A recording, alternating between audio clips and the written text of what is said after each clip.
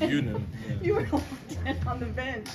What? And then you go out and just pop a double. No big deal. What happened there? I just lost track. I think that the lack of sleep caught up to me right there. And I think the inning before was so quick that it just threw me off. I came back, we had a long inning on defense, and grabbed some water and just sat down for a sec.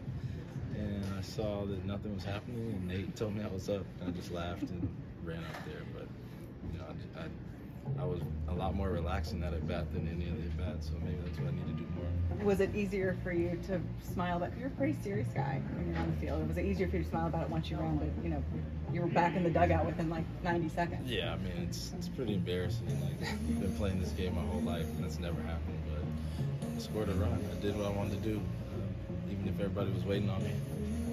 Thank you, Marcus. Appreciate you.